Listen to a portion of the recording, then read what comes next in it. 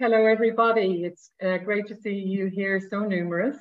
And you're very welcome to this new webinar series that we are launching today. We have some pioneers from our network that are here with us. We're going to have a webinar series focused on our national reports.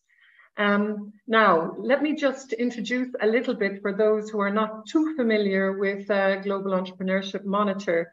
It's a consortium of national country teams that are primarily associated with top academic institutions, and we carry out survey-based research on entrepreneurship around the world. In fact, you may not know this, but GEM is the only research source that collects data on entrepreneurship directly from individual entrepreneurs. And that's what makes GEM fairly exceptional. Just to give a very brief summary of what our research instruments are, GEM's Adult Population Survey, the APS, provides analysis on the characteristics, motivations, and ambitions of individuals starting businesses, as well as social attitudes towards entrepreneurship.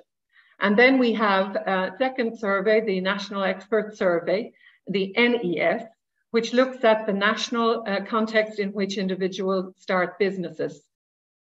So this kind of gives us a very unique set of data to reach a lot of very interesting conclusions. And our idea was to launch a webinar series that not only takes into account the global data, but also gives us an opportunity to compare and contrast the national data. So in fact, if you could just put up the presentation. Here we have the key findings. We're going to be producing the key findings from the latest GEM national reports. We're starting with just 3, but in fact we have over 50 teams that produce reports during the year. And these are the 3 reports that, if you could just go back on that, Kevin. These are the reports that we're looking at today. The Egypt National Report, the Slovenia National Report, and the Colombia National Report. And to do that, it's a great pleasure to welcome our 3 panelists. If you could just change forward the slide, please. Yeah, which are, first we'll be hearing from Dr. Karin Širec. And she is the GEM Slovenian team leader, and she works with the University of Maribor Faculty of Economics and Business in Slovenia. Then we will listen to Professor Dr. Fernando Pereira, who's with the GEM Colombia team, and he is the leader of our team at the Javeriana University in Cali. And last but certainly not least, we have Professor Dr. Ayman Ismail, who is the GEM Egypt team leader, and he is working from the American University in Cairo School of Business. So in fact, you have people coming in on this from basically all over the world. Let me introduce myself. I'm Aileen Ionescu-Somers. I am the GEM Executive Director. I am based in Switzerland, and I will be moderating this webinar. To first move to GEM Slovenia, and I'm going to hand over to Karin to bring us through some of the most, let's say, I've always called these gold nuggets, the most important and relevant findings from the GEM Slovenia report in 2021. Thank you, Karin. Thank you, Aileen, for your introduction. Hi, everyone. So I'm having 5 minutes to present some basic findings or some most interesting findings from our national report, and I will try to use them as efficiently as possible. So this year's report we have entitled Resilience of Entrepreneurial Activity. Slovenia is with the GEM community for quite a long time, 21 years now. And we are a team of 6 people who are all co-authors of a national report each year. And Kevin, you can move further. I will first give you some national background information in order to better understand the numbers I'm going to present. So Slovenia is a rather small Central European country. We are only 2.1 million population, and all the entrepreneurial indicators in 2021 have shown a relatively favorable state. And but in order to understand this, we need to consider some macroeconomics indicators into relation as well. So in 2021, we have a rather high GDP growth rate. 8.1 is a very high number for our circumstances. This year, it is going to be around 4.2. Unemployment has been rising, and declining in unemployment have been observed. Inflation rose sharply, but all those happened because of the measures which have been undertaken to mitigate the consequences of the epidemic.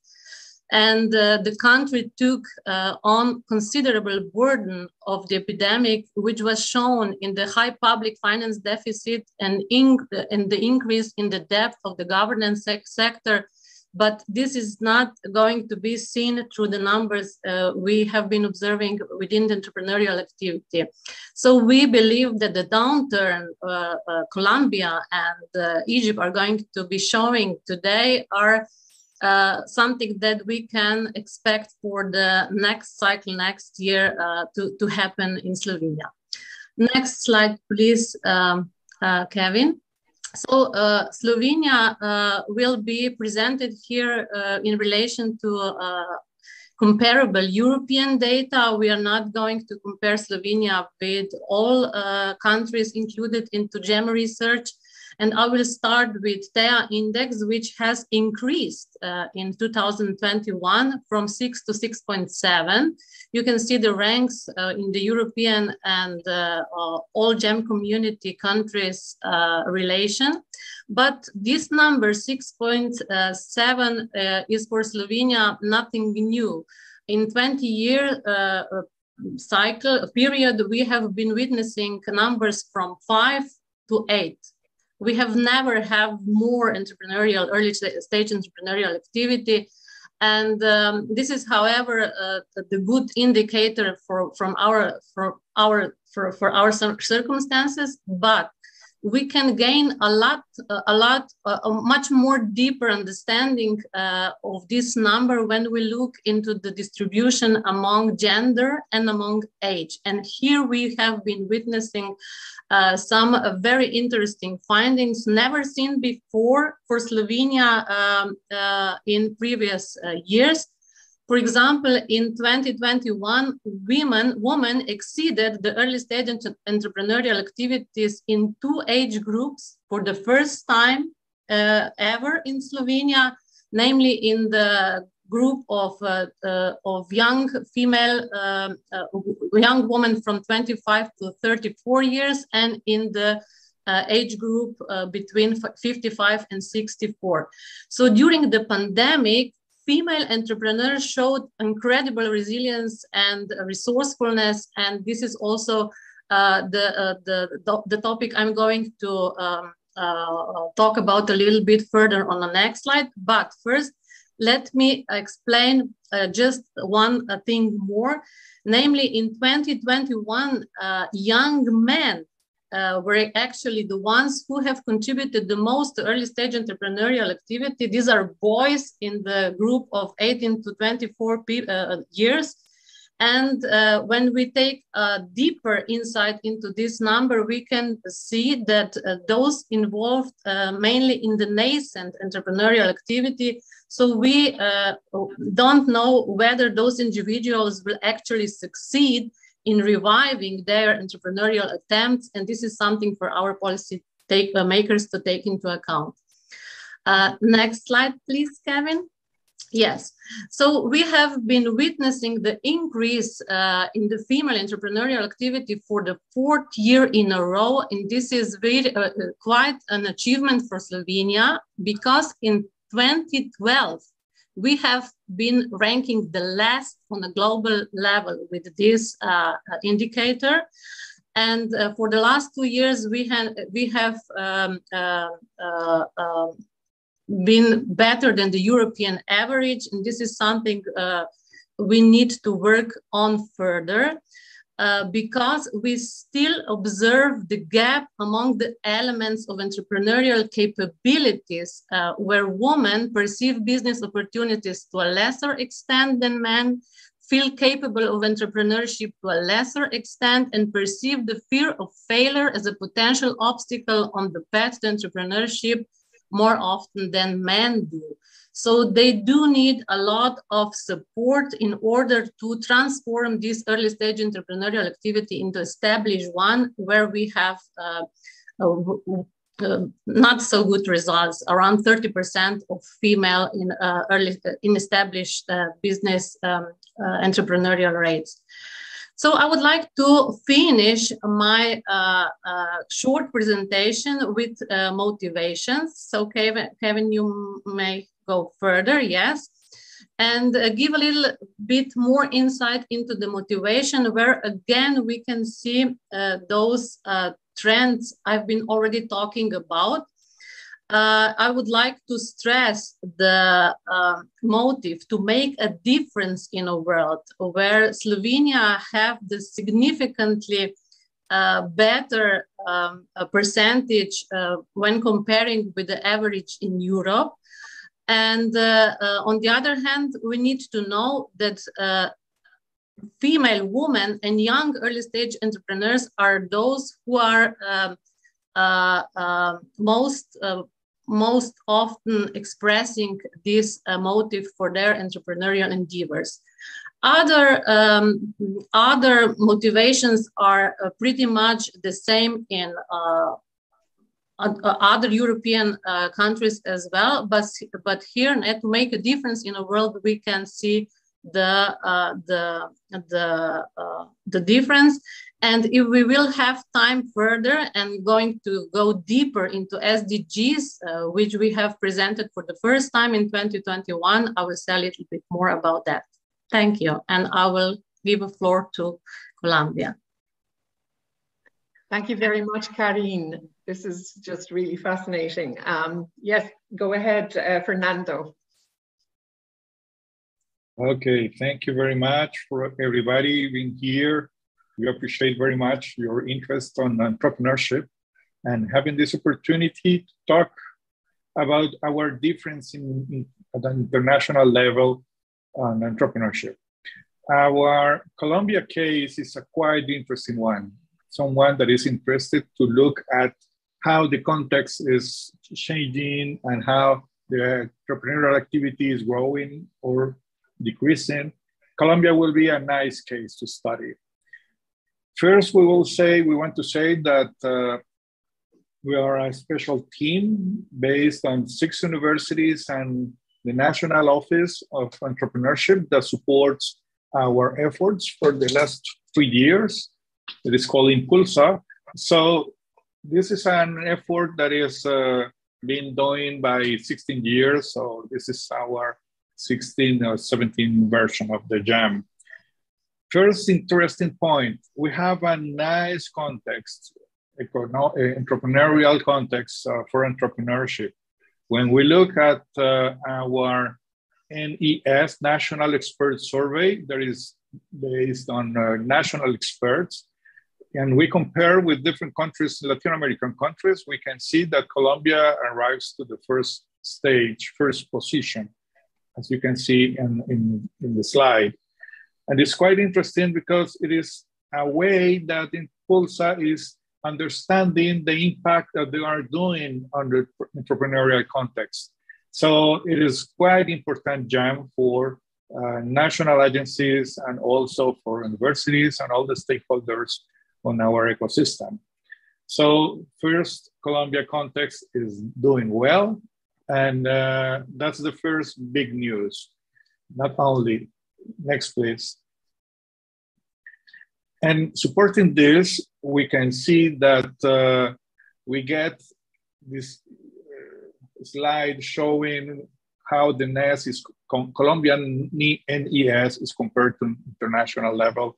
We see policies, governmental policies is above global average and above regional level, because we have just recently a new law that supports entrepreneurship and supports also special groups, minority groups. We're talking about rural women entrepreneurs will get new support.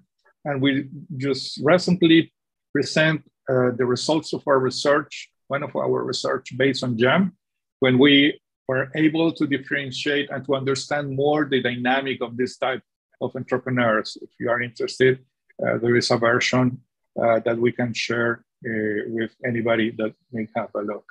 And also we keep looking at taxes that we still see that they are high, and we have a new government, national government that starts a few weeks ago, and the first news is that taxes are going higher. So we will want to see what will be the impact in this in our ecosystem of all these new initiatives from Petro government.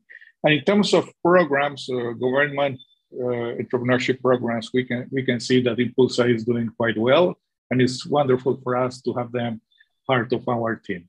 Next, please.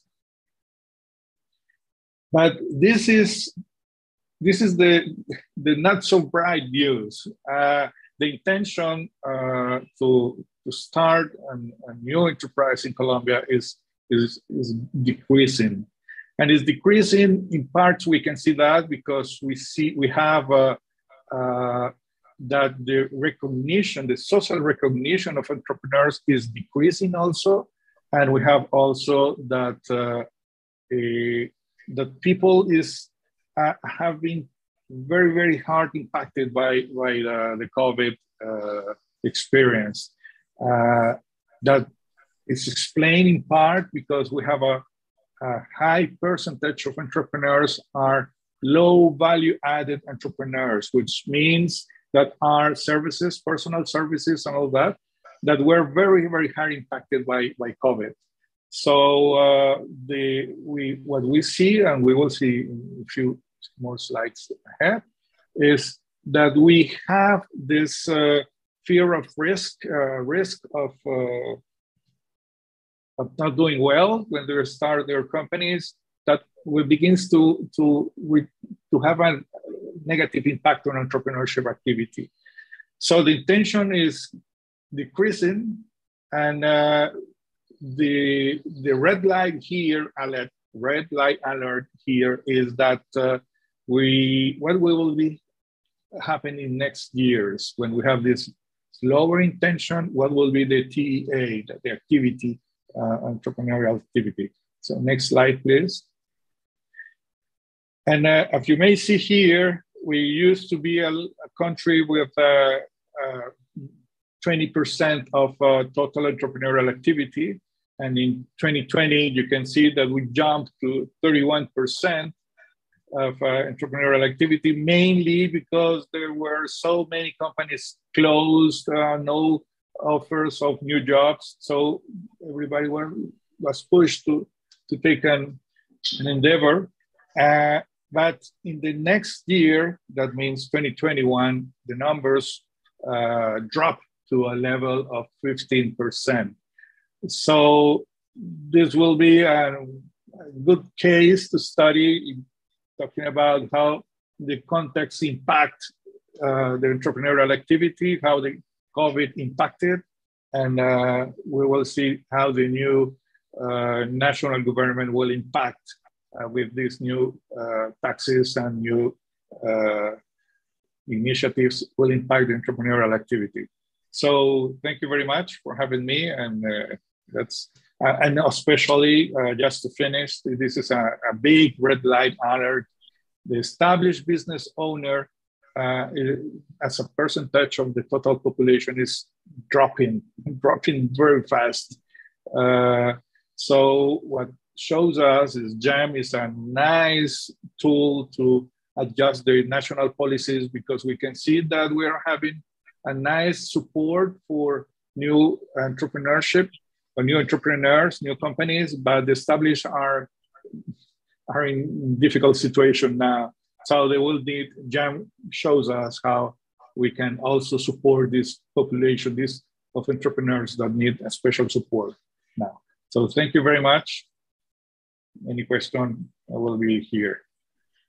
Yeah, at this stage, I might add, thanks for reminding me, Fernando, that you can actually put your questions in the Q&A area on the webinar at the bottom of your screen.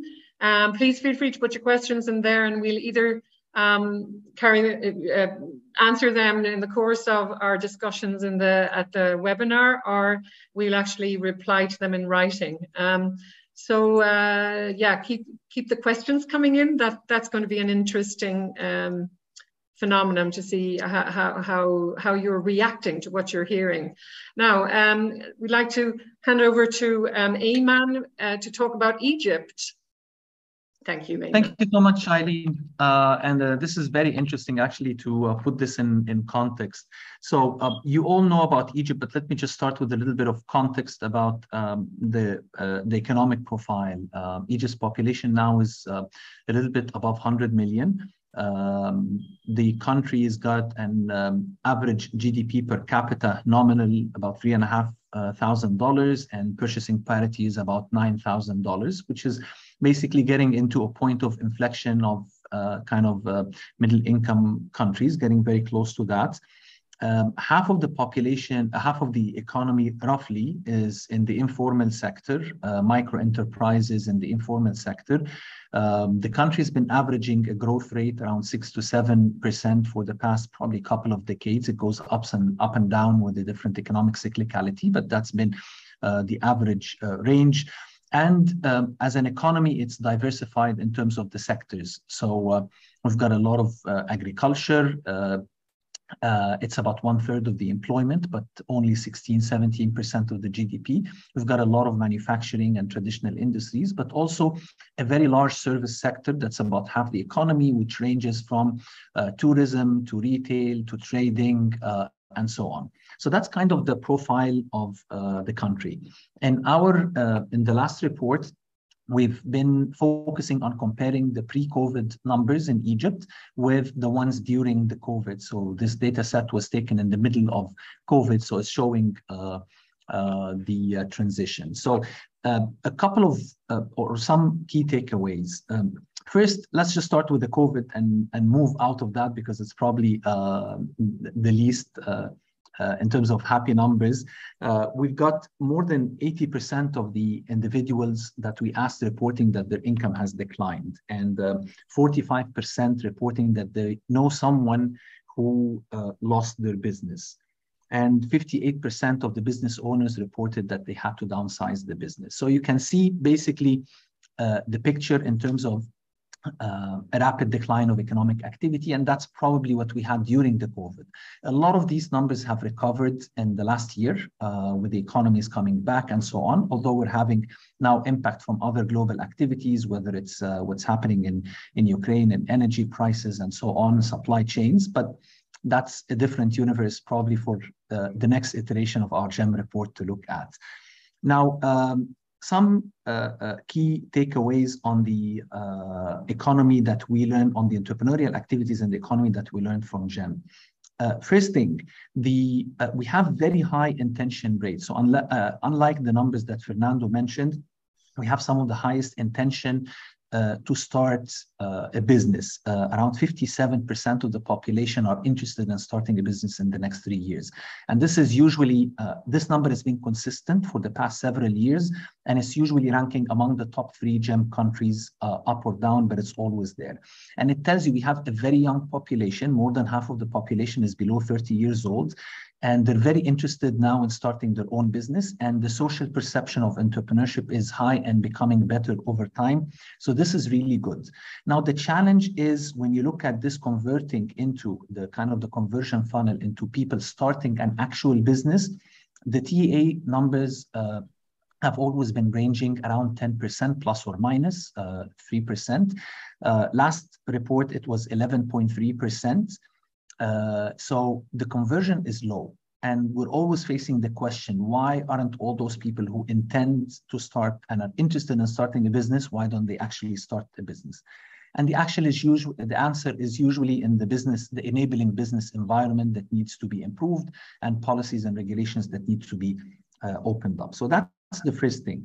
A second insight is on the discontinuity rate. We had a very high number of discontinuity rate. It used to be 5.6% of those reporting. Now it's about 8.6%. Part of this can be attributed to COVID. When we ask people, why are you discontinuing, shutting down your business? The top answer was market conditions, and it's probably the COVID period. The second was actually limited access to financing. Financing has always been there, but in times of crisis, it becomes more important, because when you have a dip in your revenue, you want to make sure that you have access to financing that helps you continue in tough times. We're getting into another cycle of tough times globally, and I think this is a very important insight for policymakers to try and ease the access to financing to make sure these businesses continue in the challenging times, which is very important for employment and for the resilience of the economy. Now, a third insight on the innovation and technology. Globally, most of the companies that are getting into deploying new technologies and innovative technologies are the big ones. 88% of globally of big companies report that they're deploying new technologies, and 42% of the early stage startups. In Egypt, it's actually the other way around. The startups, the early stage companies, and that's startups and SMEs across the board, 29% of them are deploying new technologies. You look at the established companies, it's only 11.5. So we have a huge gap in established companies actually modernizing, digitizing, introducing new technologies into their businesses. But we are happy that the new incoming companies are the ones that are bringing the innovation and technology to the market. And that's something that we should always think about supporting them, because that's when you can actually digitize, innovate, modernize the economy. A fourth insight is about women participation. And this is a trend that's been continuous in Egypt for the past several reports. The numbers have not changed in any substantial matter. Only 24% of the new companies are started by women entrepreneurs. That's 1 out of 4. And only 15% of the established businesses are managed by a woman entrepreneur. That's 1 out of 6. If you look at the startup rate, it's lower. But if you look at the basically discontinuity rate, it's also higher compared to the male. We know that there might be some miscounting, because not all women who have a business report that they have a business, but we also know that these numbers are substantially lower than the global averages, and that what we would desire to see in that space. So that's an area that we've always been pushing for the policy side to try and improve these numbers. Now, that's the overall picture. If you think about this and put it in perspective, we're having, especially looking at the ecosystem side, we've been having a lot of improvements in the ecosystem metrics. I won't go through the numbers right now, but they've been kind of gradually improving year over year for the past 5 years. But most of the indicators remain lower than the average where we would want them to be. So I'll stop here. Back to you, Aileen, and look forward to the conversation. Okay, thank you very much, Ayman. I think, you know, listening to all 3 presentations, you as participants, you get this feel, I think, for the richness of the data that GEM actually has, you know, because we can reach conclusions on so many dimensions of entrepreneurship and understand the impact of national context on motivations, intentions, et cetera, But what I'd like to do maybe is just do a quick round, starting maybe with you, Karin. So from what you have heard from the two other speakers, is there anything that actually intrigues you or that makes you sort of reflect upon your results as opposed to their results? Anything at all? Yes. I would like to compare a bit the data regarding the youngest within the TIA. For example, with you, Ayman, you said that you have, I'm not sure I understand correctly, so I would like to that you explain it once more. You said that you have a lot of young population. You mean population in general in Egypt or population? Because I looked into the numbers, and within TIA, your group of 18 to 24 and 24 to 34 is quite big. So you have a big proportion of youngest being early stage entrepreneurial active. And on the other hand, you have been witnessing a decrease in EBO, in established business ownership rate, in 2021. So I would like to know what is, so the reason for having so much young people within the TIA is the population, or have I understood it correctly? Correct? So yes, the population is heavily skewed on the younger side. It's a very young population. We have more than 2% increase in population year over year. Egypt's population doubles every 30 years. So now we're 2020, it's about 100. Think about it, in 1990, it was about 50 million people. So you can imagine the huge impact. And we would find that the younger generations are more entrepreneurial, which is typical everywhere in the world. So even within the early stage, it is heavily skewed on the young population. It goes both ways. Yeah, that is very interesting because it's quite contrasting of what is happening in Slovenia and Central Europe, where we have aging population, and exactly. the problems are quite different. So we have to stimulate our youngest to step into the entrepreneurial paths and stimulate and give them support and push this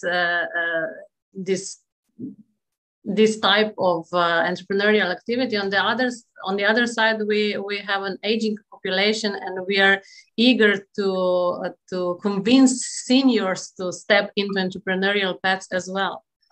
Yeah, and I think this is a very interesting topic, because I think the world has got the populations where the demographic pyramid is getting into aging. Europe is a big part. China is getting very quickly into that. Japan is getting into that. And then you've got the younger, the kind of where the pyramid is really skewed to the bottom, and it's mostly in Africa and a bit of in Latin America. And I think those two types of demographics have very different characteristics. Honestly, when Jem was doing the kind of looking at how to encourage older people to start businesses, and they were asking some questions, I was telling them it's completely irrelevant in Egypt. It's a very small part of the population, and people don't even understand the concept. And I think that variation between the two different types kind of leads to different types of policies, types of questions, and different ways of interpreting the demographics, and also the similarities between the countries. You might find it different. So Egypt, I would compare, it's not about which stage of economic development only, it's what kind of demographic pyramid we have. Those are the similar countries that I would like to compare to. And the same thing for Slovenia or Colombia. Sure. Yeah, excellent. How about you, Fernando? Did you pick up anything in the other two presentations that either intrigued you, surprised you, or you thought, oh, that's interesting, and it's very different to what we have? Yeah, go ahead. Sure. We're talking about different ages and different entrepreneurial activity. And also answering Rolando, Jose, and Joao Pablo, that we're talking about, and Gloria also. We're talking about the difference on entrepreneurial activity depending on ages, on Ontarian groups. And we have in our report a slide, a figure that can help us to understand. And you can go to the Colombian report and on GEM website, and you can go profiles, and then you can go to to the report of Colombia. And in page 92, 93, you will see that the growing in terms of activity of TEA, entrepreneurial activity of different ages, where all of them take this big jump on 2020, and especially the highest level of entrepreneurial activity is 25 to 34. And the 50 to 64 years is around 10% of the group has entrepreneurial activity, compared to 18% of the group of 25 to 34. And also in terms of established business owner, that is this red light signal, we see that the drop is very, very hard impact in 45 to 54 years group. So they are dropping for around 2020. It was, okay, it was not a typical year, but it's around 8.5 till 3.5. So we lost 5% of the population of this group in terms of established business owners. Mm-hmm. So that will help us to understand that, and also to understand that we need different strategies in depending on the age of the participants. We used to have a national program, a founding program that is called Fond Emprender, Fond Entrepreneur. And they used to found only to give resources only to people less than 25 years. And when they begin to see the GEM data, they understand that this is the group that is not the biggest group in terms of entrepreneurial activity. The biggest group is 25 to 34. So they move their target, or they take a bigger target to support not only the quite few young ones to the young adults group. I'd actually, you know, all of you pointed to very significant results as a result of the COVID-19 epidemic. I wonder, can you just give me a little summary of what your team experienced during that period?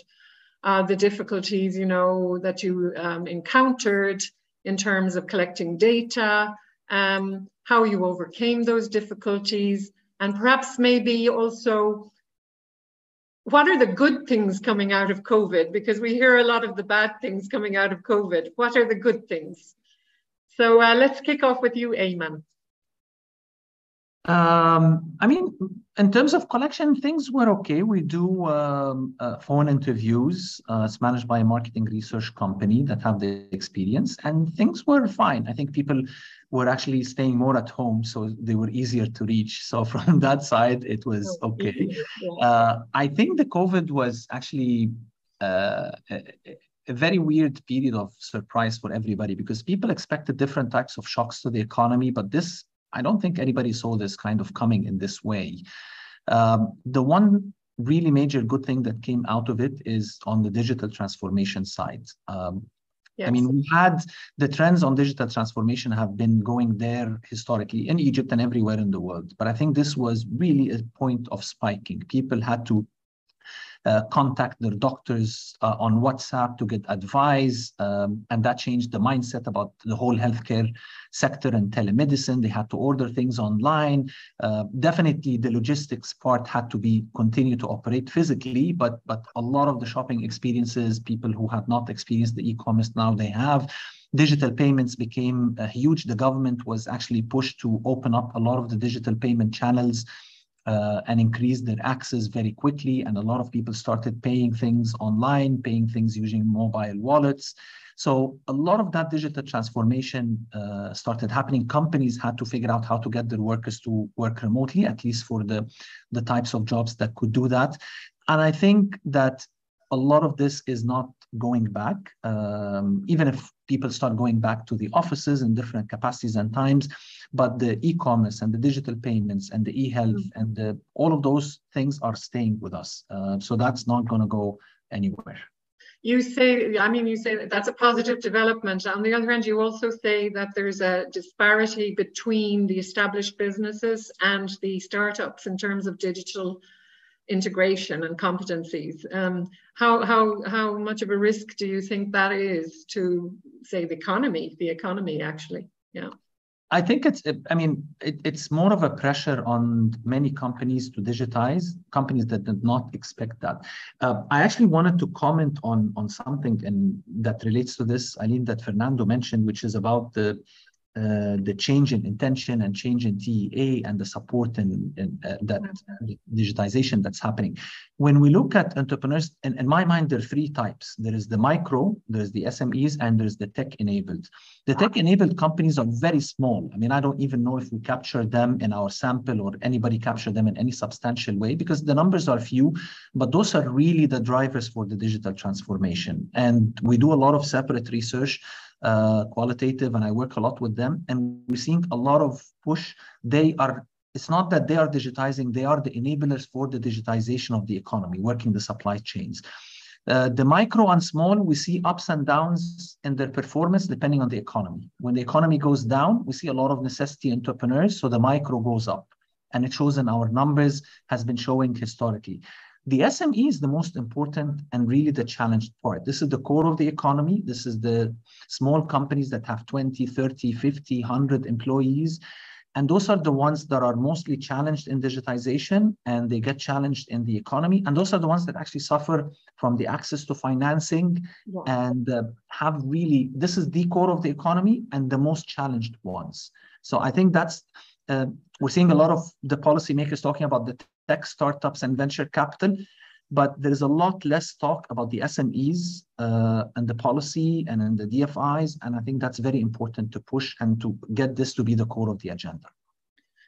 Okay, thank you. That very comprehensive reply. And Karin, would you be able to comment? I actually am going to introduce a little bit more of an extra element, a kind of future element, which is, you know, the war situation that we have, and you're in Eastern Europe, and perhaps you can talk about the impact of the COVID-19, but also maybe look forward a little bit at maybe, it's hard to know what to expect, of course, but do you think that the impact on your data, on everyone's data, will be quite significant in the next year or two? Yes, as I mentioned in my presentation, we do expect those changes to hit our region. For example, Slovenia in the forthcoming years, especially the crisis with Ukrainian war regarding the inflation and costs that are going to be related with energy, oil, gas, and so on. And people are afraid of the things that are ahead of us. But our government is every day. We have a new government this year, and they are preparing quite a lot of new measures to help in reducing taxes, for example, for those kind of supplies. And we hope that we will go through this new wave, that it's not going to be easy somehow. But I must agree with almost everything Ayman has been telling us.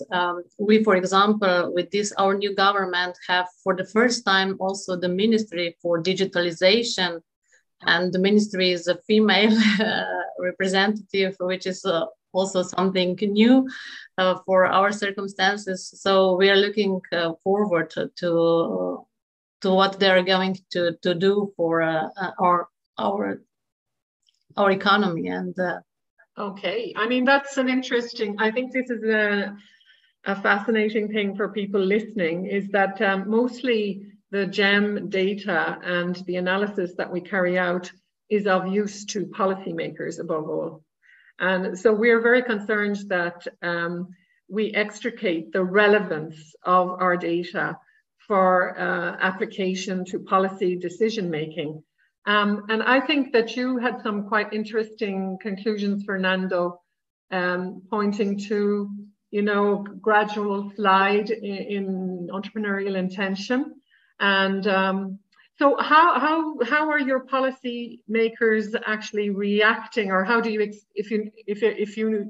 if they haven't reacted yet to the 2021 results, what would you be hoping? What would you be hoping would happen?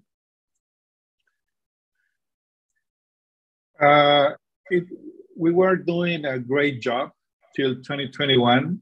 I mean, for the last period of our national president. And but now we are changing our context. We have a new president that is more concerned about the very bad indicator of Gini. For example, the difference between poor and rich in Colombia, that is very high. It's around 0.40%.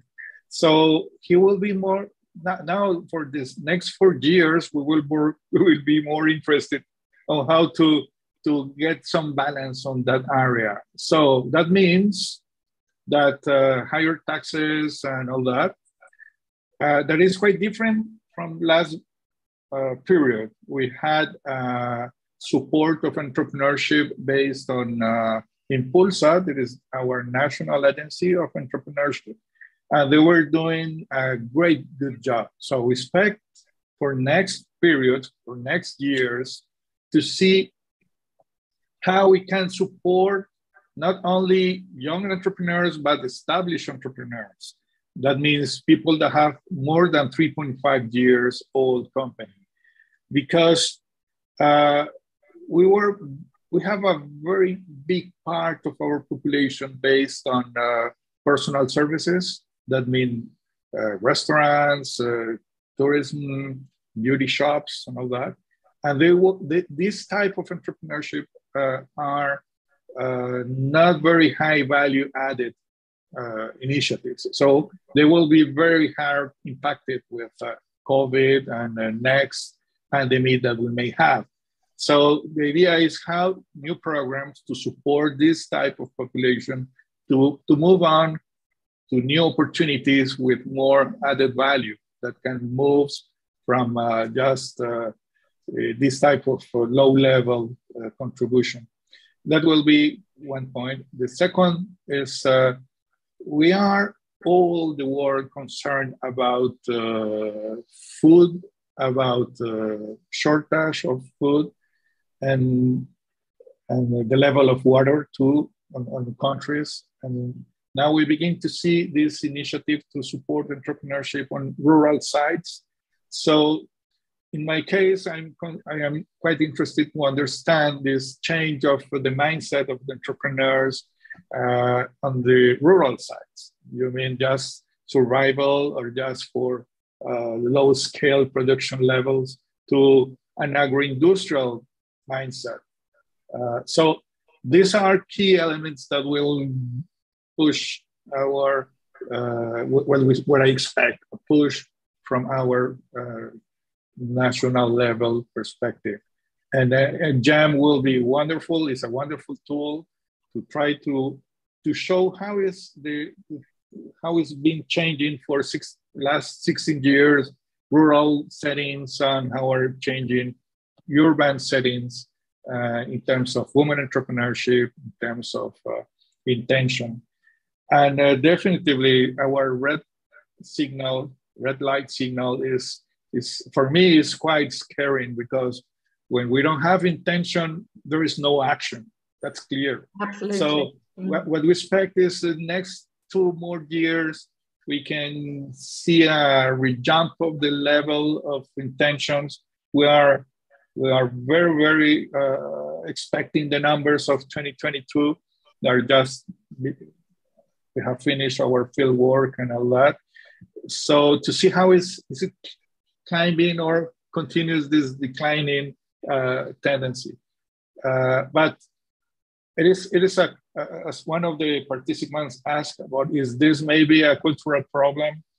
And we used to have in Colombia a region that is quite entrepreneurs. It has a quite entrepreneurial mindset that is called Antioqueños, where Maluma and all the singers are quite renowned international. But this population has been one of our presidents, one of the most recognized presidents, came from that region and was very hard attacked by a political area. So this population is not very well recognized as it used to be. Everybody wants to be like them. Now they are national level, there are a change of values. Of perception. Young people is expecting what, not to take their future on their hands. They are expecting what they can receive. That are changes that we are seeing in our context, cultural context, that we can try to understand with GEM. So GEM is the results of these changes. So it's quite interesting to have GEM to understand this. It's really fascinating. I'm just going to go through a few of the questions at this point, because I will come back again to the policy making impact. But I just want to make sure that everybody knows that we actually produced the GEM Global Report. Here it is, and you can actually download it from the GEM site. And so we have a few questions here. For example, Rolando Porcini, who wanted to know more about the 55 to 64 group, how it behaves. Actually, you can find that out in the Colombian report, but also relative to other countries, you can see how that group behaves when you look at the global report, because we do a comparison between all of the countries in the global report. Another one from Gloria Vizcasillas, who says, can you compare the intention and motivation in the younger groups across the 3 countries? Indeed, we can. We're not going to do that right here and now. But again, in the global report, we compare intention and motivation in younger groups across not only 3 countries, but also about 50 countries. So Ayman, I'll come to you in just a moment. I'd like to just get through. You can come back to any of these questions, actually. I just wanted to say, yeah, I think somebody made a comment on whether culture influences. Absolutely, culture influences. I think that became quite apparent that in some populations, we have a basic entrepreneurial instinct. In others, it's not quite as strong and has to be stimulated, by also governmental policy and education. In fact, one thing that's quite important to point out is across the board, almost every year in GEM research, we find that education systems are lacking in terms of promoting entrepreneurship and entrepreneurial mindsets amongst young people. So that's a really interesting, I think it's almost, in comparing all the countries, you find that is lacking in almost every single country. And yet policymakers are not really acting on that. So an interesting one, if there are any policymakers out there, this is where you can make a difference. What problematics will be important to analyze in the near future?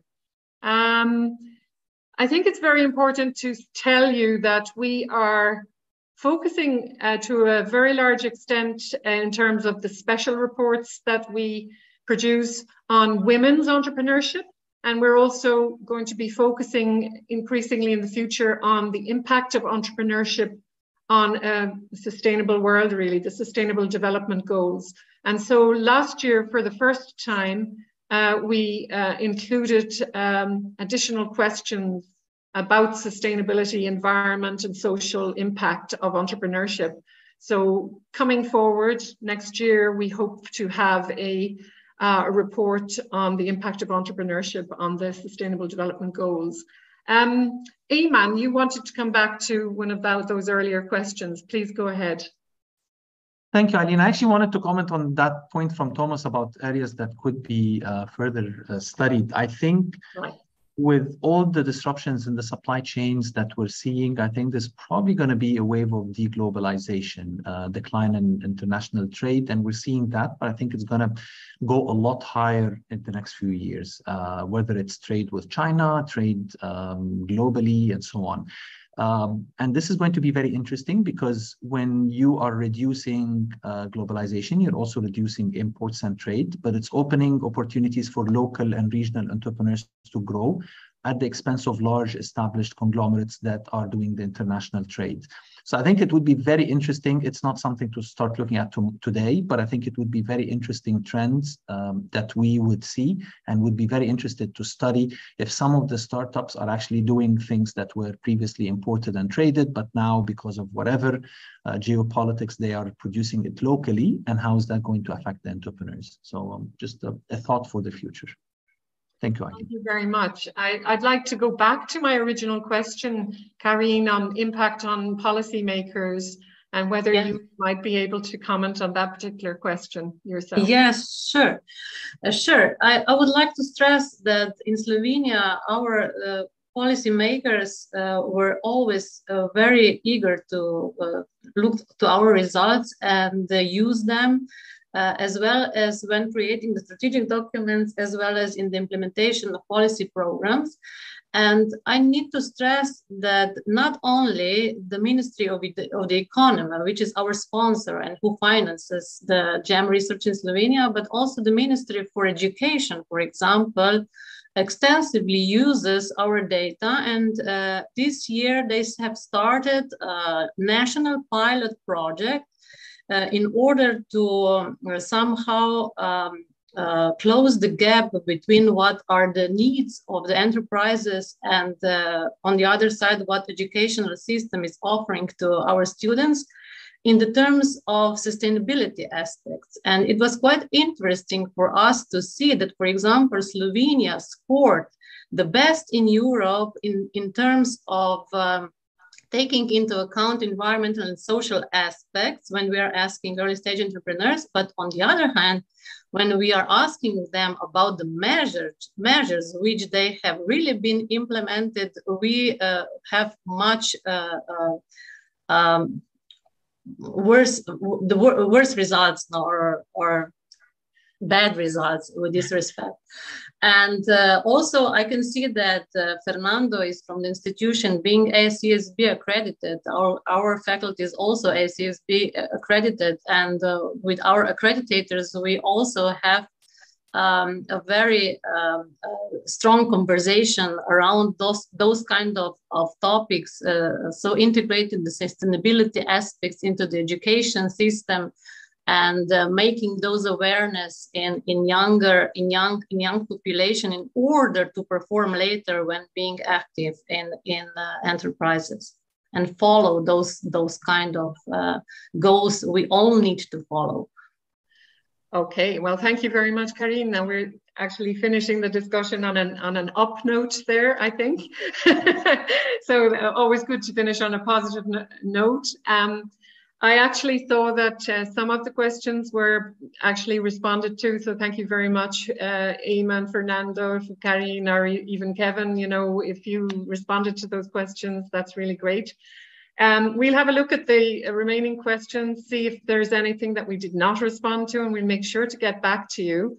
I'd just like to sort of remind you, if you've enjoyed this, you have an opportunity to listen to another 3 national report heroes.